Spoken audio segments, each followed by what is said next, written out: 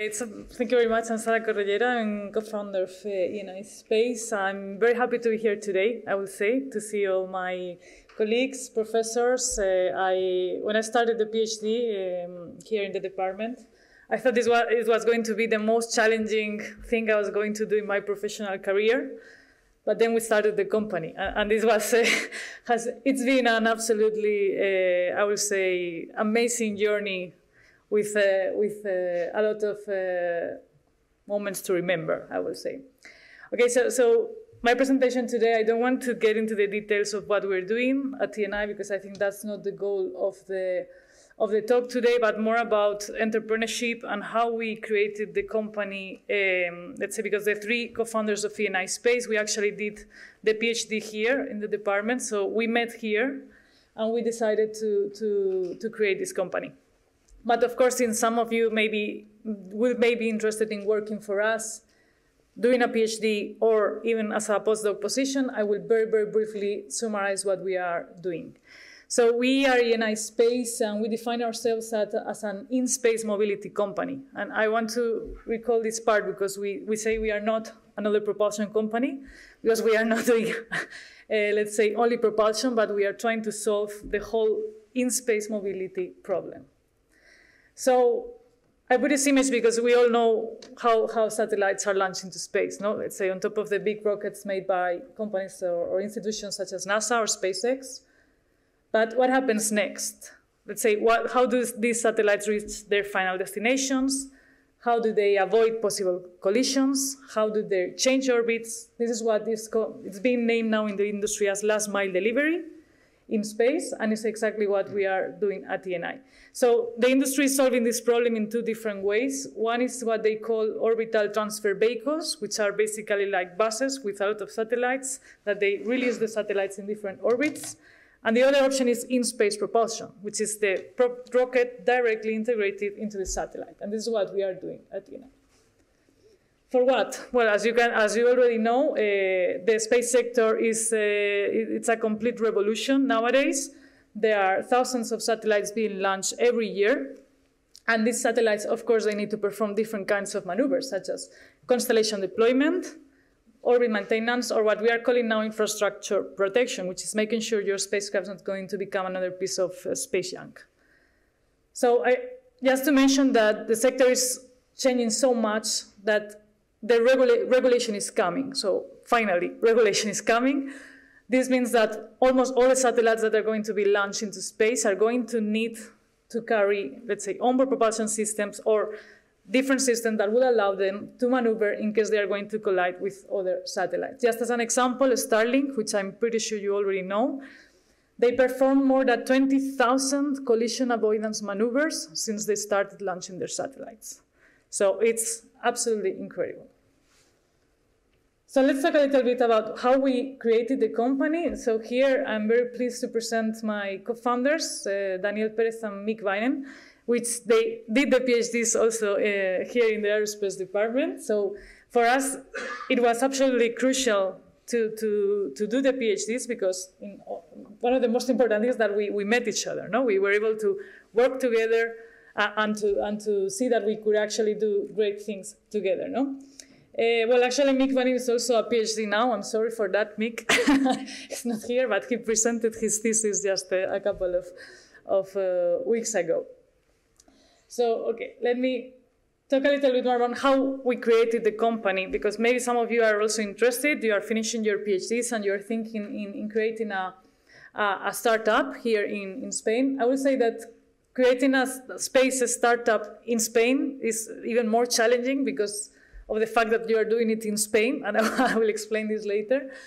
So how this happened, we met each other during our PhDs, as I was telling before. In 2017, we had the opportunity to go to the International Electric Propulsion Conference during the PhD, which is the most, let's say, important conference regarding electric propulsion. We were there and we did together a paper actually with our colleague, also David, present here in this, in this room. When it was the first time where we did like concurrent engineering between the orbital dynamics part and the hardware development of the electric propulsion system. We presented a solution of how to deploy and operate, let's say, a lunar positioning system with CubeSats, with electric propulsion in the moon, of course. And we were very happy because we won this competition. We were competing with other teams from Michigan, MIT, and we couldn't believe it, no, that they gave the prize to a Spanish team. So we were very happy. We celebrated that night. We went partying. We spent all the money that they gave us. But then, of course, we were thinking, like, okay, but this is great. No? Like, we like to work together. We are a very good team. We have ideas, and we like to execute them. And this was the first time, I would say, we worked together, and we decided that we wanted to keep working together in the future. So in 2019, we created a company, IENAI Space, with almost nothing. And I would say almost nothing because there are two types of entrepreneurs, the entrepreneurs with money and the entrepreneurs without money.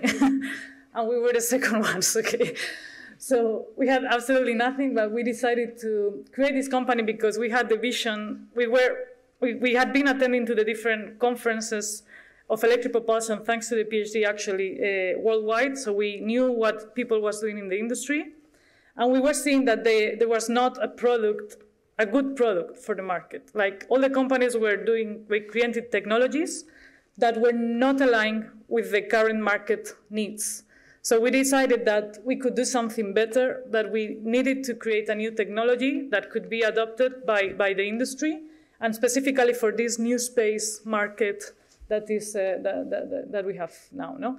So we created a company. We asked, of course, the second step is look for money. No, we need to look for money, and this is what is more challenging in Spain. But fortunately, we have been supported, let's say, by the public funding quite a lot. Since the beginning, we earned our first grant was from the Community of Madrid, this RIS3 grant. After that, we had also Neotech, which is also one of the very, very important grants from the government. And then some two grants also from the European Commission. And like that, we started to develop the technology. I wanted to say that we are a company that we are developing technology. So we are not licensing a technology from a research center or university, but we are actually developing the technology in-house, which is even more challenging, but also more exciting because we can keep also all our know-how. No? So one of the moments that was most important is in 2021, we received finally private investment. So we were the first startup in, I would say, in Madrid from the space sector to receive private investment, 1 million euros from our current investors in Beredi.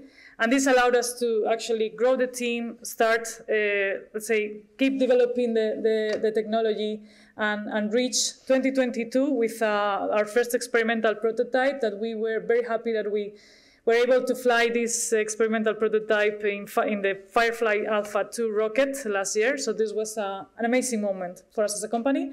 And we actually now, where are we? I'm going to go a little bit fast here. Well, here you can see our facilities. We have 2 vacuum chambers. They are not as big as the one here at the department, but we are quite proud of them, actually. We have our own clean room to be able to assemble and test the propulsion systems.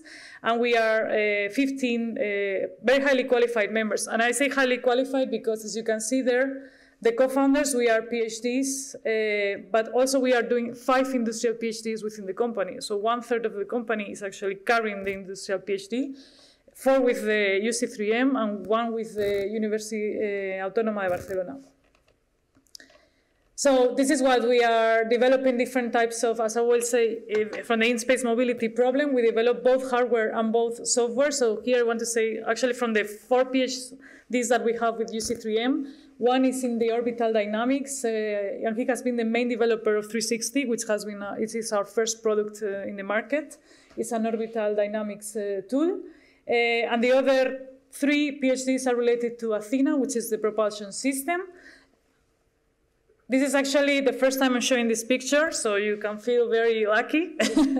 This is an exploded view of what is going to be our first flight model of Athena, what you can see at the left. We are developing this flight model with the European Space Agency, with one of the GSTP contracts. So we are actually following all the strict engineering procedures that are so fun. But we are doing this with the European Space Agency. We are going to have our preliminary design review now in the next couple of months. And also what we do at IENAI is something that I think is really beautiful, is that we are also, something that we didn't learn during the PhD, but we are actually learning now during the company, is related to, is related to the micro and nanotechnology, since our technology relies on micro fabrication and nano fabrication techniques, which is an amazing world that actually one of our PhDs, the one with Barcelona, he's doing this industrial PhD with, related to manufacturing techniques. So I will say now that if you, of course, for me, doing a PhD inside, doing the PhD was the first step to be able to start a company, a space company in Spain. Because if you want to start a space company, you need to be very, very, very specialized in what you want to do. You need to be very technical. You need to understand very good what you are doing. The other day, someone asked me, like, everyone can start a space company. I was like, no, this is not right. There have been a lot of space companies that have been out there for a couple of months and several months, but they are nothing if they don't have a very highly qualified team as the co-founder. So I would like to say that it is definitely possible. Now it's a very good moment to start a company, a space company, not only in Spain, in worldwide, I will say. There are a lot of opportunities. There is funding, and it's I would say a great moment to do it. And for us, it was great. So thank you very much, Manuel. That's the end. Thank you.